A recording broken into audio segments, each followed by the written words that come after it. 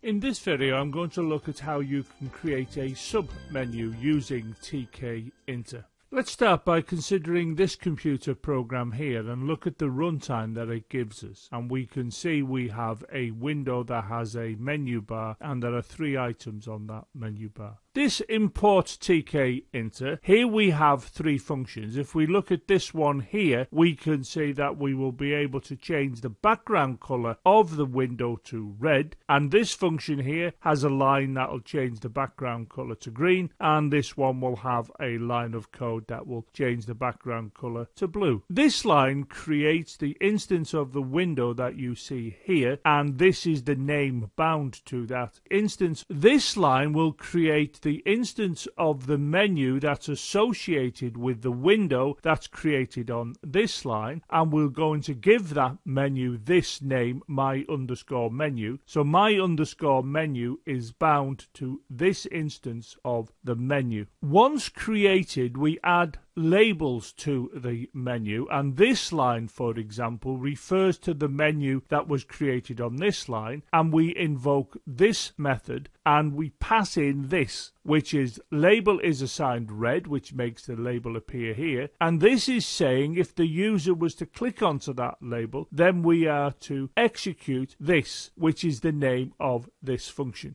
Now, this line is also sending a message to this menu, which will invoke this method. And the label green is then placed here. And when the user were to click on that, then what we will get executed is defined here. And we can see that the command is being made equal to green_color. And of course, green_color is referring to this function. And of course, the function will change the background color of the screen to green. This program statement is also a message to this menu, which will invoke this method, and on this occasion you can see we're making the label blue, and that will appear here. And if we look to what we are making the command equal to, we're making it equal to blue_color, which is the name of this function, and of course this function will change the background color of the window to blue. So we can see that this line created the window. These 4 lines created the menu. Now this line is responsible for putting the menu created by these 4 lines onto this window, because you can see here we have a message to this window which invokes the config method, and we pass to the named argument here my_menu, which was the menu created here. Consequently, you can see the menu structure appears here, and then of course we enter the main loop waiting for the user of the program to click on either the red, the green or the blue label.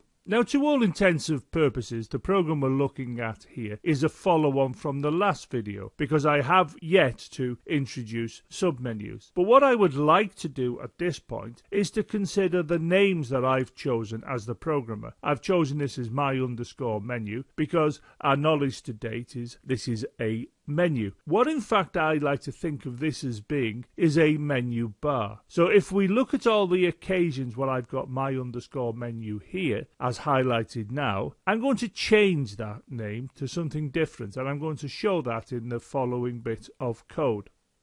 And you can see I've changed it to my_menu bar here that I've been highlighted now. So I've effectively changed my_menu to my_menu bar, because that's really what I'm creating here. I'm creating a menu bar that has the labels red, green and blue, as you can observe by the runtime. So consider the runtime here and follow the cursor. If I click on the red, you can see that the background color of the window's gone to red, because this is the function that executes when I clicked on the red label as defined by this line of code here. It added the red label, and of course here command equals red_color, which is saying execute this. Of course, if you follow the cursor again and I click on the green label, you can see that this is the function that executed, and this line executes and changes the background color to green. And of course, if I click on the blue, then this function executes, which changes the background color to blue. Consider the following runtime. If I come here, if you follow the cursor and click on the red, you can see the background of the window goes to red. Click here, it goes to green, and click here and it goes to blue. So you can see we have a menu bar here and we have the 3 labels on the menu bar. So we've just had a look at the runtime for the program we've discussed in this video so far. Let's now consider the other window, and here you can see we have the menu bar and there's just one label on the menu bar, color. So follow the cursor and I'm now going to click on that.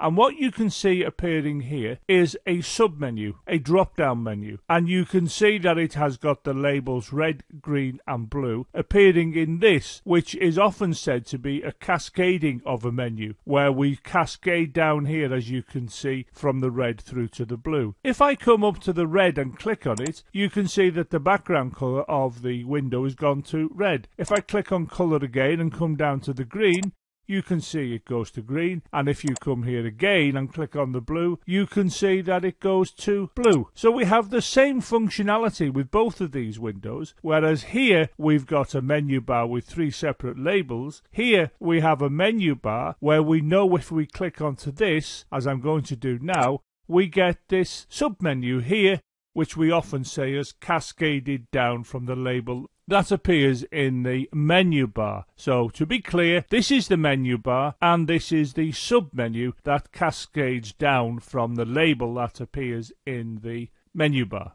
Let's now have a look at the code responsible for this runtime, the runtime of just this window. So this is the computer program that allows us to have the cascading menu, the submenu, the drop-down menu, and let's have a look at where it is familiar from the program we've already looked at in this video. Well, here you can see we're importing tkinter. Here we've got the 3 functions responsible for changing the background color of the window. This line creates an instance of the window, and if we were to look to the runtime, that instance would look like this. It would be the window as you would expect. This line creates an instance of the menu that's associated with this window that was created on this line, and is going to be bound to this name, my_menu bar, and that would appear in the runtime as shown in this area here. Now let's consider this line, and you can see again it's creating a menu, and the menu created is going to be bound to this name, my_drop_down_menu. But look here, and you can see what we're passing in is my_menu bar. In other words, to the menu that I'm going to create, I'm not passing here the window, I'm passing in the menu bar that was created on this line, because if you look at this name, you can see it's the same as this. So what we're going to get with this line is the menu that I'm going to create being attached to the menu bar, not the window.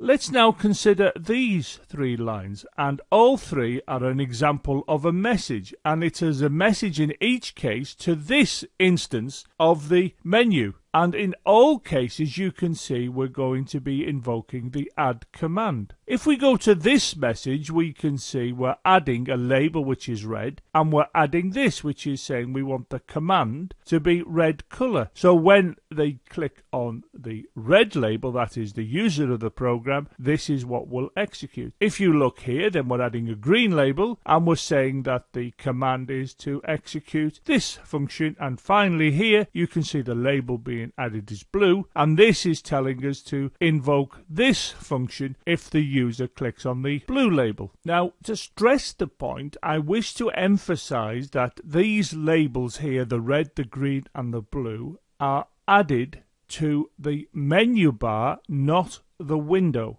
So what these 4 lines of code have done, they've effectively produced this. They've produced a cascading menu, a drop-down menu that has the labels red, green and blue. And of course, when we click on the red, the green or the blue, we will execute one of these functions appropriately. Clicking on the red will obviously cause this one to execute, and so on. Now, having produced this, we now have to make arrangements for this to be attached to the menu bar, and that's what this line of code does. It's a message to this object here, which is my_menu bar, which of course is this here. So I'm going to have to attach this to this menu bar, and if you look, this is done by invoking this method here. And have a look at this method. It's add_cascade. It's not the same as this one here. That was add_command. This is add underscore cascade, because if you remember, I've been referring to this as being an example of a cascaded menu. And if you look at what we're passing in here, we're passing in the label color, and we're passing to this named argument, this named parameter, my underscore drop down underscore menu, which is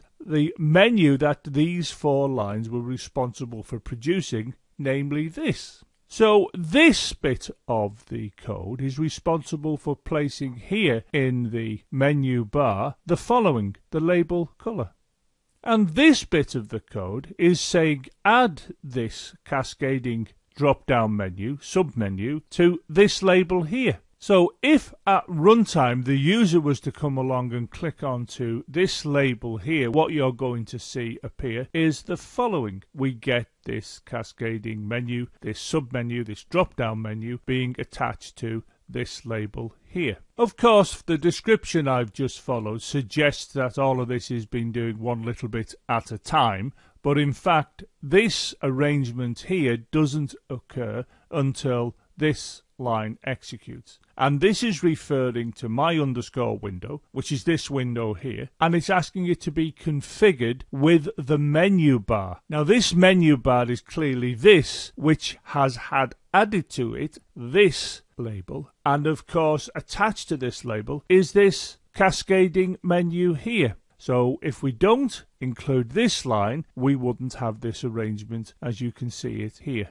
So in summary, this creates the window, this creates the menu bar, this slot creates this menu, and this will add the menu created here to this label, and of course this will then add the lot to the window.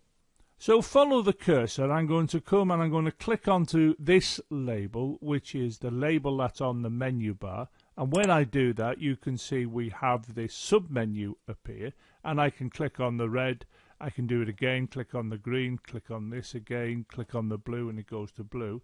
If I come here and click on this again, you will notice here there is a dotted line. Now, what will happen if I click onto that? Well, let's see. This appears, and this is the menu being torn off the menu bar. It's now a cascading menu, a submenu, which is no longer hanging off the menu bar. But let's see if it still works. I can click on the red, the green, and the blue, and indeed it still works. It still affects the background color of the window. Now I'm going to come here and close it down, and you can see it's now disappeared. But look at this label. If I click on it again, you can see it's back here again. So I could click on the red, green and blue, which I'm not going to, but I'm going to come back up here and you can see that we have this dotted line here, or line that you might decide is a dashed line. But clicking onto this will actually remove the menu, albeit temporarily, from the menu bar, as you can see here. Now I'll have a look at this feature of a submenu in the next video on the series on tkinter menus. Check out the supporting website for these videos. In addition, why not follow me on Twitter, as I issue a tweet every time I upload a new video.